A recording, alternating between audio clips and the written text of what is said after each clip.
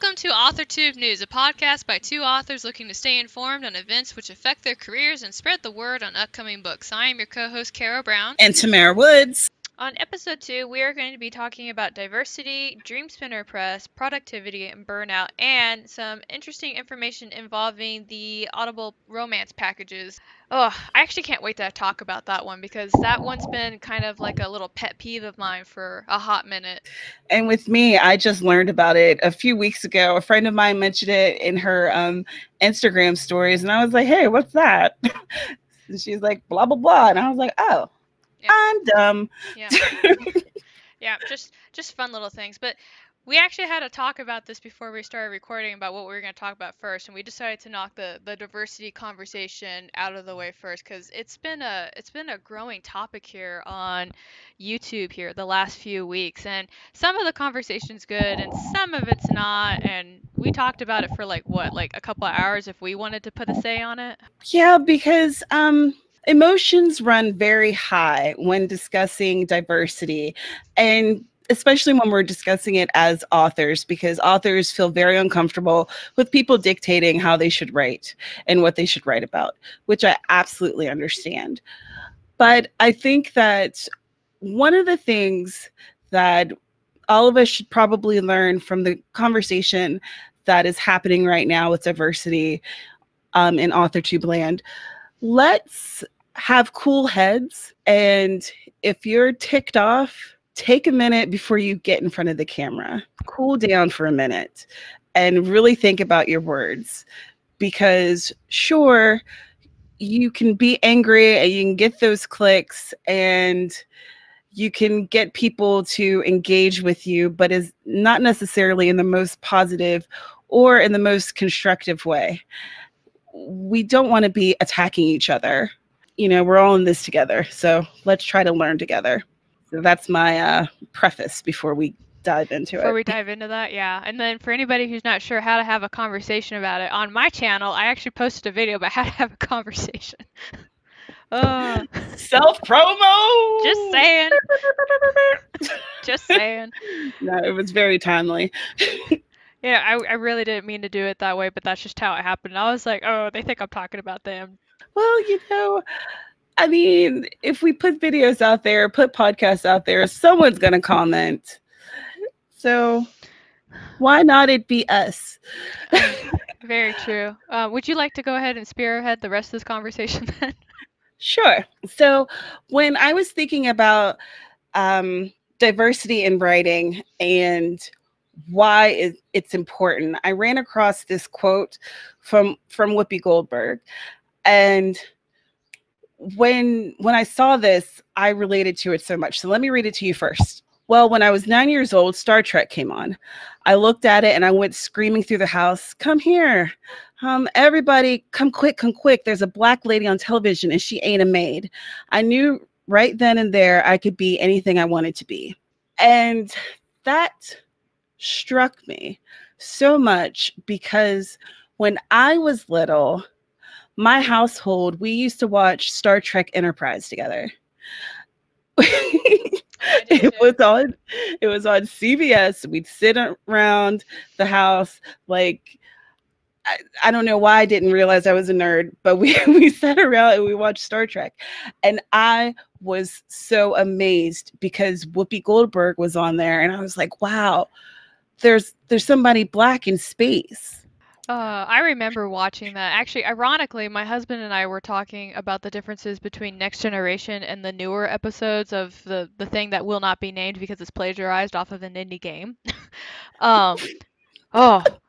Gets my blood boiling. Oh my goodness. But anyway, one of the things that he and I were talking about is just how much the dynamic has changed, because in Next Generation, which is what we grew up with, there was just a group of people working together to overcome obstacles in space, right? You know, they were going towards that common goal. Where the newer stuff that's coming out, there's so much interpersonal drama about who they are and where they're from and all this other stuff, which from a character-driven plot point, that's really interesting. But I think that's kind of going against the original narrative that that the intention for Star Trek was, which was unifying different people from different places to work together towards a common threat or anything. And it just feels like we've really strayed from that. Anyway, so that's my 2 cents on that. I'm a super nerd, guys, super nerd. And that's absolutely wonderful. And we should take that up during like Off air. yeah, like Yeah. or one of our write-ins that we happen to have Wednesdays and Thursdays on our YouTube channels, by the way. Oh yeah, we do those. We do those weekly. So why this quote hit home for me, and why does it matter for someone to feel represented in media? I think that one of the topics that I noticed that came up was that some people didn't seem to feel that being represented was important. And while I respect that viewpoint, I respectfully disagree. I feel, as someone who is an African American, in case you didn't know that, hi, my name is Tamara and I'm Black as hell. Nice to meet you. Nice to meet you as well. And I grew up in West Virginia which is, if you're not familiar with my home state, it is very much Caucasian. So I was like a minority in a minority on a minority, like very, very other. And so I felt othered often. I felt abnormal. And when I would watch television, a lot of times the examples that were happening in like the 80s and even in the 90s of Black people in media were people who were drug addicts, people who were in gangs, people who were very stupid, people who made very bad choices and came to very bad ends. And seeing Whoopi Goldberg she was someone who was very important in Star Trek. She was someone who was very looked up to. She was respected. And it showed me that there was a potential for a bright future for someone who looks like me. And there is power in that. There's so much power in that. But, let's do some definitions. I should have started with this, but that's fun. So when I'm talking about diversity, I'm using the definition from weneeddiversebooks.org. And as they define it, we recognize all diverse experiences, including but not limited to LGBTQIA, people of color, gender diversity, people with disabilities, and ethnic, cultural, and religious minorities. I feel like, and I don't know if you feel like this, Caro, but I feel like when we do discuss diversity, we seem to get stuck on sexual orientation and race. Yeah, no, I know what you're talking about. And of course I'm like the white girl in the room right now, so I'm immediately gonna have things thrown at me. But this is my observation that I've seen every time that this discussion is brought up.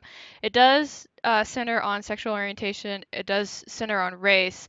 And it also centers on who's talking about it. In fact, that third one is the one that I usually see the most because that's the first thing that people will usually go to discredit the message that's being sent. For whatever reason. Now, there's definitely more to that when it comes to diversity. The 2 cents that I would throw in actually would be with disabilities. And of course, for those of you who don't know, I used to be a prior education teacher for special education with us, where I focus mostly with individuals who had autism. And I will never forget because one of my kiddos went to the library and he got like this fantasy book and he was really into it. And then he was the kind of kid that was just like when he had a feeling like it would just come out raw. And he just started bawling in the middle of my classroom during reading time. And so I went over to go talk to him. And in the book that he read, there was a kid in there that had a disability and somebody magicked it away better. And that really, really upset him. And it made him feel like he was broken and that there were things that were not right with him. And I was really peeved at that book because it hit a nerve with me too. Because people with disabilities aren't broken. They just see things differently. They feel things differently. It's just the world works a little different for them, but they're not broken. I'm going to get off my soapbox now. I used to work with people with disabilities in terms of employment and habilitation, and even in working within their homes and helping them with day-to-day care. So people can know some of my background as well. And I think that that is important to note, that when we as authors, when we start talking about these diverse groups, and if we start talking about groups that we are not a part of, we should take care with what we're putting out there. And I feel like because there's a very vocal group or groups that kind of act as watchdogs in terms of books and diversity. And I think that it makes some writers very afraid. And look at your world, right? Look at the world that you inhabit. Even if you are white and everyone around you is white as hell, I am sure that there is someone that you know, or if not yourself, who has some type of mental illness, or they are dealing with some type of physical disability, or they are gay or bi, or et cetera, et cetera, et cetera. There is some sort of diversity that's in your world. So one thing, as I was doing my research and watching videos and reading posts, Megan Tennant from Kitten Chronicles, she posted a video last year called "Why I Don't Write Diverse Books." And of course, the title was a little bit clickbaity because, you know. I remember when the video came out, and I was doing that kind of, ooh. Yeah, I mean, but that gets the clicks, and that's, we all know the name of the game here. But what she was saying in the video, after, you get past the title, is that diversity should be natural because it's a part of life. So no, she doesn't write specifically about diversity. It's just what happens in her books because she tries to represent what happens in life. And that is the advice that I would give to authors who are feeling that fear of tackling diverse topics or having a character who is diverse in your work. You're just representing life. If you're writing about a diverse group that you don't feel as though you are educated about, or you're feeling a little bit uncomfortable, then it's time to step outside of your shell. You need to start talking to people. You need to reach out, whether it's in IRL or online, and start talking to people. Find people who be interested in beta reading for you and giving you advice. I don't feel that anyone should be forced to incorporate diversity into their work. I don't think that forcing someone to do that is going to make for good books. And there's a lot that goes into that too, because the background that you give somebody actually, I mean, it literally does change their background. I mean, you and I came from different parts of the world. We went through different things. It changed our mentality. It changed our outlook on things. I mean, we still came together and we hang out, we have great conversations, but I'm pretty sure you and I, like, our outlook on things is drastically different. Oh, certainly. Yeah. So, I mean, and that's part of the, I guess that's not my beef with representation and diversity when it's forced like that. It's just there's so much that goes into it. I think, okay, so my beef with forced diversity is that sometimes the way that I see it applied outside of a fantasy setting, like if we're talking about, like, contemporary fiction right now, is that somebody will just race change a character and not change anything else. And I think that that's a disservice for who they're trying to represent in that case, because obviously a Black American doesn't grow up in the same way that a white American or an Asian American or a Hispanic American. So by just saying, oh, well, they're Black, and then continue on like they're a white character, that's my beef. That's where I have a problem with it. Well, that becomes a token. Yeah. And a token character is a character that is just representing this diverse group, whatever that group is. And but it's not somehow informing their life. It's not making a difference in their world. And let me tell you, being Black in the United States informs my life greatly. I am very much aware of how it has changed things for me. My fiance, he's white, and I know how different my experience and his experience is. just from the differences in our race. So I think that if we're going to tackle this diverse character in writing situation, I think that we need to be conscious of creating characters that are full, that are interesting, that are well-rounded, and that make sense. I was watching Rowan Ellis, bad LGBT representation versus no LGBT representation. And she was talking about some different examples of how a character can be a poor representation of LGBT. But I feel like this could be with any quote unquote diverse character.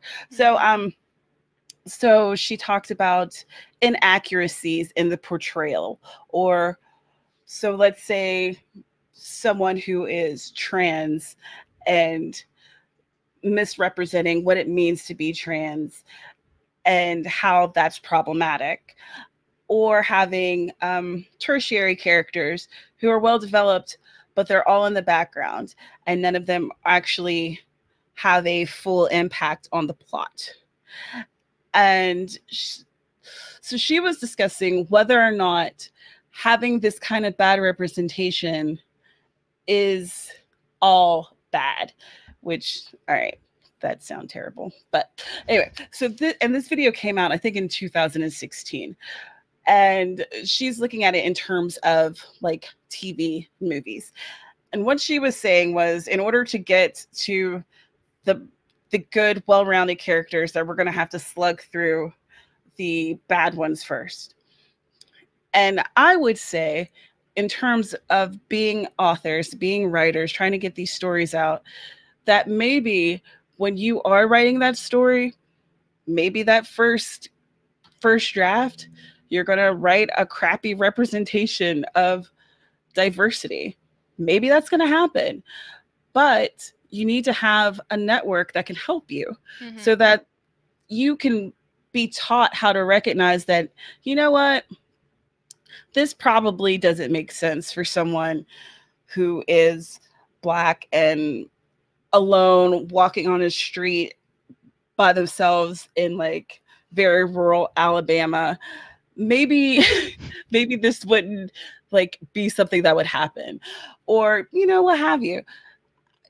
I think that it's just about awareness and being willing to be open, and also being willing to even fail so that you can get better, which is what we do all the time with drafts. I honestly, sometimes I'm really confused by the diversity conversation.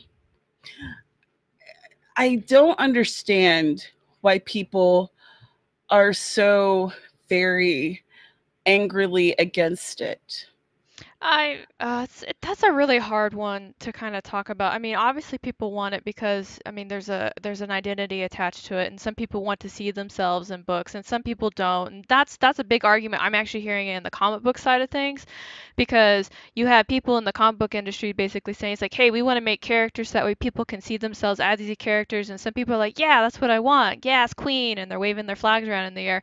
And then you have another group of people saying like, you can't make a character for everybody because everybody's an individual. Like, you would have to make about as many characters as there are people in the world if that's your argument, which kind of like it's a really tough it's a really this is such a tough conversation to me. It is, but it's necessary, because my argument is that don't be afraid of diversity. You live in it. Like, it's just here.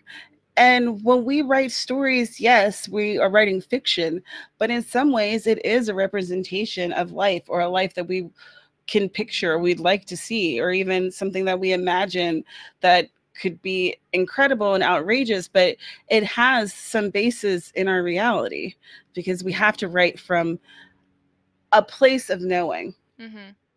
So when we're talking about the whole forced diversity in writing thing, I think that forcing diversity definitely breeds resentment in writers. And we can see that through these diversity videos that have been recently released on Yeah. Authortube. Yep. And I think that it can create negative and harmful representation because, again, people are making these like token characters that don't actually represent whatever column that they're supposed to be in.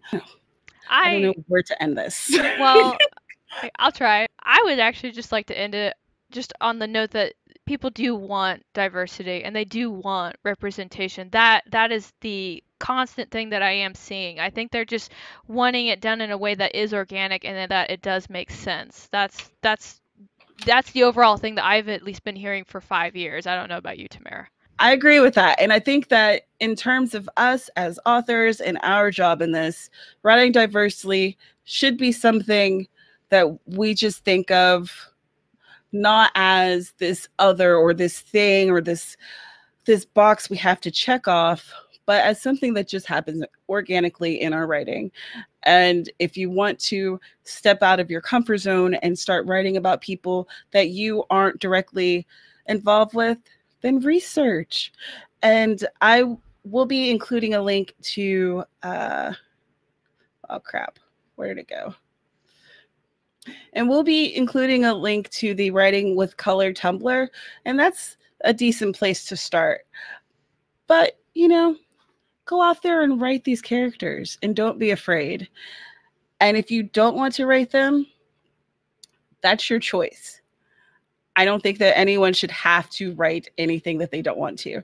That's not the point of this, in my opinion. I think your opinion is very valid. And speaking of opinions, let's move on to something else. I really am not good at these transitions. Let's talk about Let's just move on. Okay. Thanks, guys. Thanks for listening to us ramble about that. So anyway, let's talk about Dreamspinner Press. This is not the first time I've heard about Dreamspinner Press. I heard about them earlier in the year, and this story has exploded. For those of you who don't know, Dreamspinner, ironically, is a publisher who actually publishes LGBTQ and other books, romance books. And they first hit my radar earlier in the year because I caught wind that they weren't paying their authors. So this, yeah. So at first I was like, well, maybe we don't know. Maybe this is a disgruntled author. You know, I don't have my facts right now. And then I kind of got busy with hectic things that were going on in my life, and the story slipped my radar. And then one of you wonderful listeners were kind of like, hey, did you know that this is still happening? We're like, no, we didn't. Let's look into that. And it's gotten worse. um, so Yikes. yeah. So this. I did some digging because, like I said, they caught my attention before, so I decided to like go in and do the full Caro, investigation.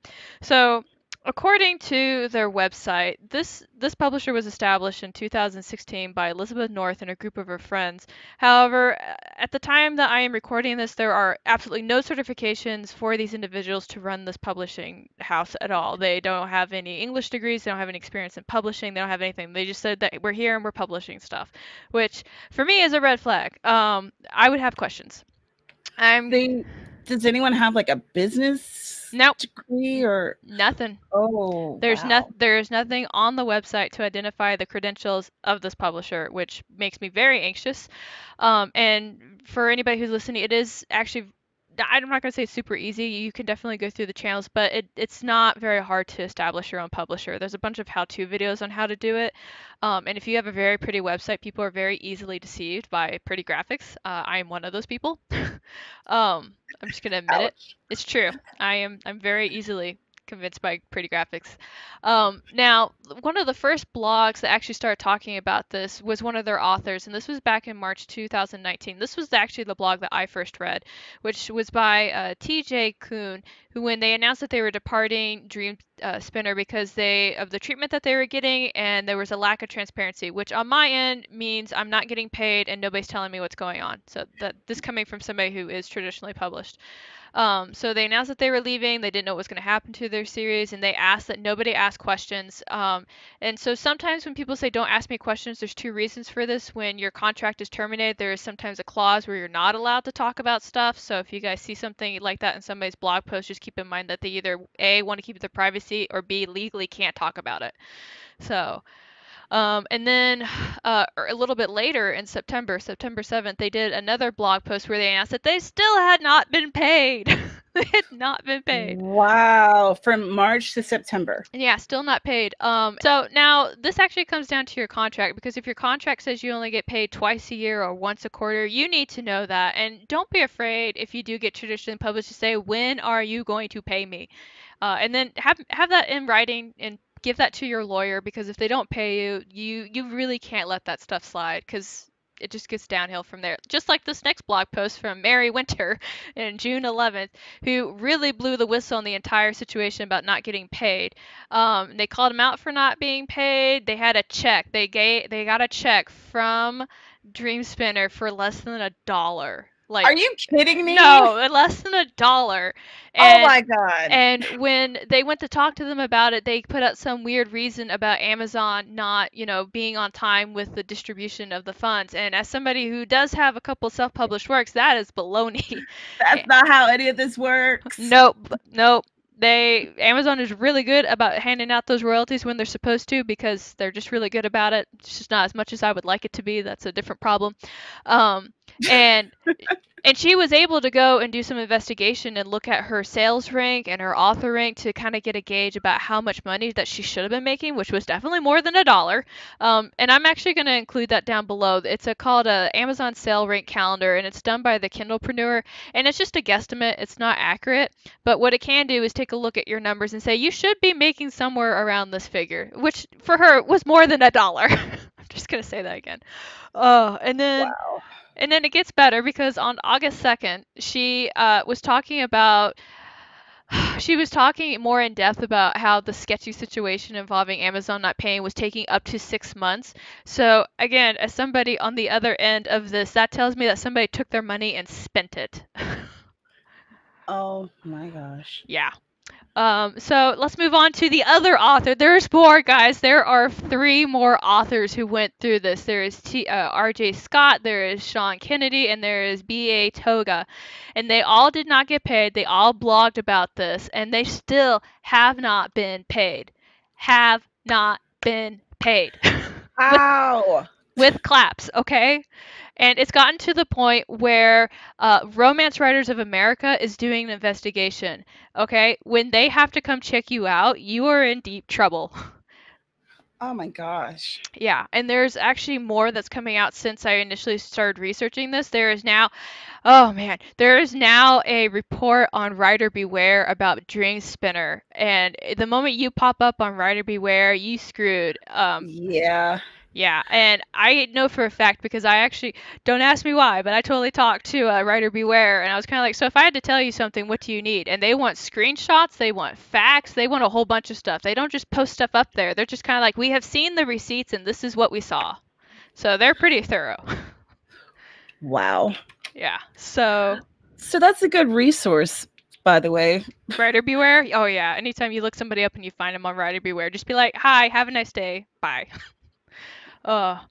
So let's see. There's a couple things that I wanted to kind of add on to this, because obviously Kara with Spider Senses are saying that Dreamspinner is not going to be in business much longer. I mean, if you're on Writer Beware, you've got your authors blogging about you, and you're being investigated by RWA. Whew, you are not in for a good time. So I just want to take a moment to get on my soapbox and talk to you guys about due diligence and protecting yourself from people like this, because nothing will upset me more than encountering somebody that takes advantage of other people. No, just surefire way. You want to piss me off? That's how you do it right there. The first thing that you need to do is take your contract to a lawyer. And if they say they're not going to give you a contract, ask for a contract. Your contract needs to include a couple of things, like when you're supposed to get paid, how you're going to get paid. Are you going to get paid on PayPal? Are they going to send you a check? How are they going to do that? You need to make sure that you have a time when they have to actually send you the transactions for your book, aka how many books did you sell.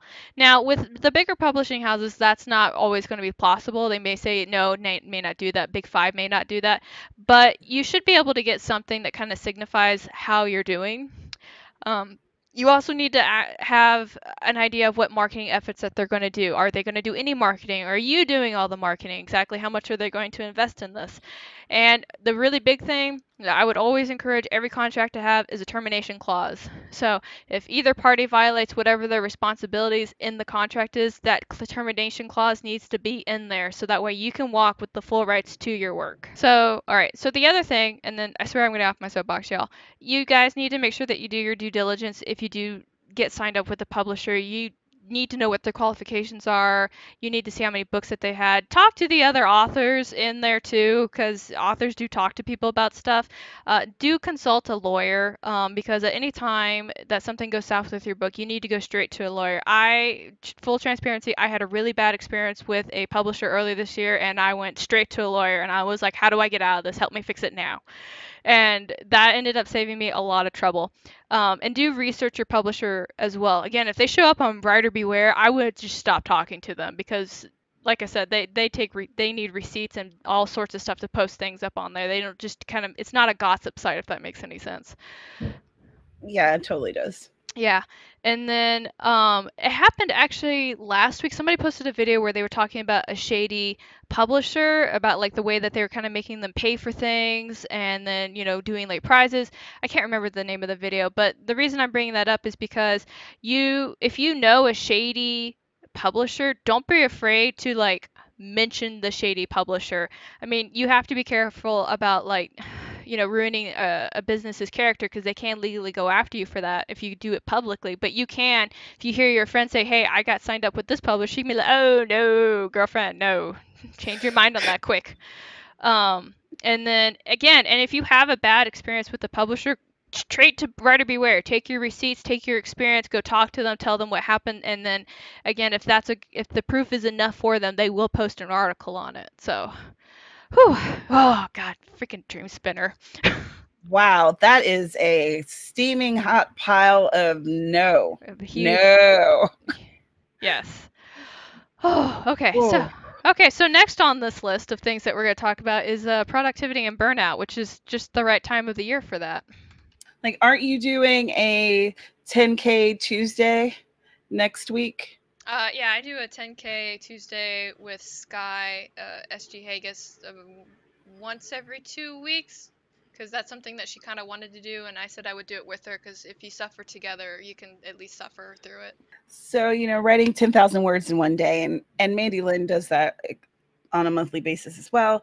And there's #FinishYourBookFall, which was created by Claribel Ortega, and she is one of the founders of the #AuthorTubers group. And then there's #20K in 5 days, where you're trying to write 20,000 words in 5 days, and that was created by Tashal Harrison. And of course, there's NaNoWriMo, which is National Novel Writing Month. That's happening next month, where we're going to be trying to write 50,000 words in 30 days. And I'm sure there's plenty of others that I am not familiar with, but these are just a few that I thought of immediately. And these challenges can be a lot of fun. They can really get you motivated. It's fun to have the camaraderie, the community. It's exciting. But are they unhealthy? Do they lead to burnout? And I think maybe. So first, again, definition of terms. I'm that kind of nerd. What is burnout? So according to the Leadership Glossary of Essential Terms for the 21st Century, burnout is a state of exhaustion and disinterest in work that persists in the long term. The term was coined from Graham Greene's novel, A Burnout Case, about an architect who has ceased to enjoy either his work or his life. So burnout is one of those things that can happen in any job sector. But since this is an author podcast and we're all writers here, that's where we're going to come from, right? Mm-hmm. So when you're doing these challenges, I would suggest before diving in, you should assess yourself. See where you're feeling right now. Are you feeling exhausted all the time? Do you have an inability to concentrate? Are you irritable? Are you having a hard time like shaking off colds, or your sinus infection has been going on for a long time? Are you having difficulty falling asleep or staying asleep? Have you lost fun in life? Are you feeling hopelessness? All of these could be signs of burnout. And they can also mean that maybe you shouldn't participate in a challenge. Maybe that's just going to exacerbate how you're feeling right now. And I think that it's really important to pay attention to those feelings, because as I learned from this TEDx video with Dr. Geri Puleo, we're going to go with that.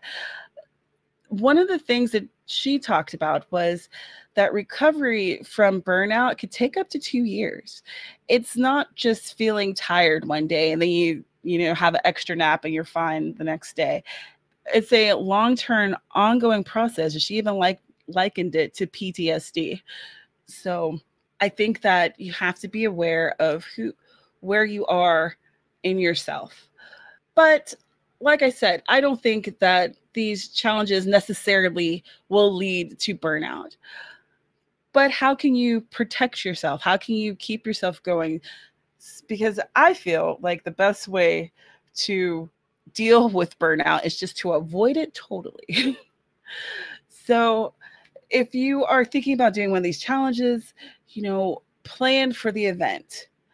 Plan for how you're going to write, how long you're going to do it. Plan for your meals. Plan for, doing stuff like drinking water, sleeping. Do not sacrifice your sleep in order to do these challenges. You need sleep. It's important. I know that we have a work culture that is like, you should always be on that grind and you need to work super hard all the time. No, you need sleep. You need to rest. And you need to have realistic expectations and know your limitations. Maybe, let's say, for instance, that you're thinking about doing NaNoWriMo and it's that 50,000 words, which is 1,667 words per day. And maybe that's just over your limit. That's fine. Know that. Feel comfortable in that. And just do what you can do. You don't have to put that extra stress or extra pressure on yourself, because self-care is important and you need to take care of yourself. At the end of the day, you are what is more important than this challenge. The challenge is just there for you to kind of give yourself a boost, push yourself a little bit more. So one channel that I really like to watch is Heartbreathings. Oh, I love her. Yeah. Sarra Cannon. Y'all, if you haven't, you should check her out. And I was looking at her website, and she was talking about how the different ways things that you could do as a writer to avoid burnout. So, and I liked it. Like, the first thing that she talked about was make a list of your stressors. And I kind of do that with my morning pages, where I will write before I start my writing for the day. And I'll think about everything that is stressing me out, everything that's in the way for the day. And I try to figure out how I'm going to tackle it. So make a list of your stressors. What can you eliminate? How can you manage things? Take your things that you need to do and prioritize your tasks. Because I think that a lot of times we tend to really stress about things, but we don't necessarily think about how we can solve the problem. And the problem gets bigger and bigger and bigger, and it feels like it's insurmountable. Take those problems into smaller tasks, if at all possible. So, look at your list of tasks, and if there's anything that you can delegate to someone else, then do so. Don't be afraid to ask for help. And she also advises to spend time with positive people. And I think that is so important, because if everyone is sitting around and very negative, it's like that negativity just breeds more negativity. You have to surround yourself with positive people and learn how to unplug, because social media is not always your friend. It is not, no. Like, I love Twitter. You'll find me on Twitter more than anywhere else. But there's definitely times where I'm like, all right, and I'm out. Because it's just too much. I always appreciate how transparent you are with that too, because you're like, I need a moment, y'all, peace, and then you're gone for like a week or 2 weeks, and then you're like, hey y'all, I'm back. How's it going? What did I miss? Yeah, because it's important to take time for yourself, which is the next thing on the list. Take time for yourself. And because self-care is important. It's a thing. I know that I talk about it quite often on my channel and in life in general, but it's because I stand by it. You need to take care of yourself. No one else is going to do it for you. And another way that you could do that is to exercise and set work hours. This is something that I've had to work on a lot for myself, because as someone who's writing full time, I can do my job at all times of the day and night. And for a long time, that's what I was doing. And I found that I didn't have off time. So I was writing as soon as I woke up, if I had a spare moment, and then I was writing before I went to sleep. There was no time when I was like, okay, I'm done for the day. This is how you breed burnout. This is not good. It's not healthy. And focus on how you want to feel rather than what you want to achieve. So all of this should help you to be more of a healthy writer. Speaking of, I wanted to recommend The Healthy Writer by Joanna Penn from thecreativepenn.com. Again, another wonderful podcast. She's been doing a hell of a lot longer than we have. And she has a lot of great tips and information on her website and on her channel. And this book, with the Writer's Workshop, I think, was that for camp? I feel like, yes, I think for April, Camp NaNoWriMo, we did a roundtable discussion about this book. And it really helped me to bring into focus how I could better take care of myself as a writer and, just in general. And by taking care of myself more and being more aware of how I'm feeling and what's going on with me, my productivity goes up. That is my little spiel on how to avoid burnout. That's fantastic. I thought I was the psychologist in this relationship, but you nailed it. Thanks, friend. You're welcome. That was really good. So that only brings us to the last topic that we have to discuss, which is going to be an interesting topic involving Audible's packages. So this has been kind of like it's been a weird topic because like I heard about this because I have friends who are romance authors, and they were telling me about how they were removing their books from the romance package. I'm not sure what it's called right now, but before it was just called the Audible romance package. And the way the package worked is that you pay $9 a month, and you have unlimited amount of access to whatever romance book. And when it first came out, I was definitely enrolled in that. I was listening to all kinds of books, and I was having a good time. But then when one of my friends told me about how it worked, I unenrolled in it same day that they told me about it. And the way that this program works is almost kind of like how Kindle Unlimited works, where typically you would buy the audio book and the author would get paid, and you listen to it and all that wonderfulness. But the way that it works if it's involved in a package is that the author is getting paid a much lower rate than it would be if it was purchased. So the figure that I got from the site was that the author fee is actually 0.0009556 for each minute. All right, that's not even a penny. It's nowhere near a penny. Oh my gosh. One of the things that my friends who was telling me about this, she said that one of the things that's happening is that there are people who are literally uploading books and putting it on play loop, because it's not like Kindle where you can only flip through it once and get paid. You can listen to that book over and over and over and over again, and you get paid for that. So there's a couple of people out there that have just got these bots listening to the same book over repeatedly, which I'm probably just telling some scammers how to make money right now, but I'm letting y'all know that this is a thing. Also, don't be a scammer. Thank you. Yeah, don't be a scammer.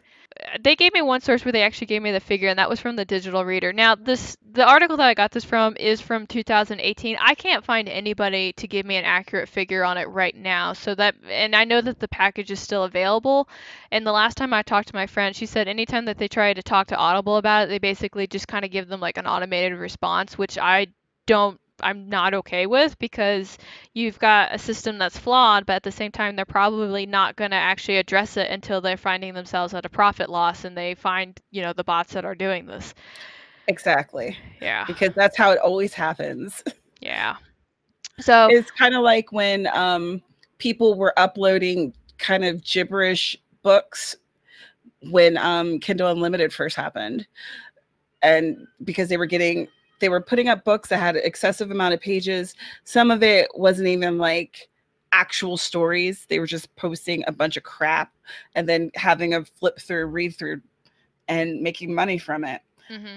And it kept happening until it started hitting the Amazon pocket, and then they changed things and regulated it. Yeah, so now you can only flip through it once, and they have to be a certain length, because before people would be like, oh, I can upload a 10-page book and get paid the full amount if one person reads a page. Okay, I'm doing that, and they had to change that too, because, yeah. Ugh, yeah. Scammers making life difficult for the rest of us. I know, man. Rabble, rabble, rabble. Rabble, rabble, rabble, rabble. All right. Well, so that brings us kind of to the end of the podcast, and we actually don't have any author shoutouts to do that are within the next 2 weeks. We kind of knocked them out last time. Disappointed. Come on, y'all. We want to share the news. One thing I will say is that since we kind of started doing this, we have noticed that there are other people who are also doing shoutouts. Kudos to you guys. Thank you for supporting your fellow authors. That is really awesome. We're glad that you guys are doing that. Share the love. Share it. Buy my book, please. Love me. Love me. I gotta end the podcast on a happy note, y'all. Yeah, was this too serious? I hope not. I don't think it was serious, but I know we opened up on a serious topic. Phew. I mean, I'm only sweating like everywhere now, and also, we have our sorry outfits ready. Yeah, we have our YouTube sorry outfits ready, but I'm sorry, y'all. I'm not going to come out here with no makeup and cry. I'm going to have bright, sparkly eyeshadow, red lipstick, and I'm going to wear a very cute top. I've got my hoodie ready. I will be sad, though. The dark hoodie. Maybe I'll do it on the kitchen floor like some other people do. Oh! We're coming for your brand. All right, well, I think that brings us to the end. Again, feel free to share your guys' thoughts on any of these things that we talked about. We definitely do want to hear what you have to say. Again, this is just two ladies' points of views. There are plenty of other opinions out there. We do want to hear them. If you are curious about any of the articles that we are making reference to, we'll have the links down below. You can check them out yourself, form your own opinions, do extra research if you really want to. Always encourage that. Due diligence is going to save your butt one day, so... And of course, if you want to give us some news ideas, you can hit us up on these Gmail streets at authortubenews@gmail.com. Send us the news, baby. Yeah. And we'll report it. Yeah. Anytime you guys find something that you think is something that needs to be shared with everybody else, just send it our way. We'll be more than happy to cover it. So just like the Dreamspinner thing that I got all riled up about again. Oh, man. Yikes. Okay. That's awful. Yeah, I hope they figure their stuff out. Anyway, seriously. On that note, we hope that you all have a really good day, and we will talk to you all in 2 weeks. Happy writing, y'all. Bye. Where's the end button? Here it is. I found it.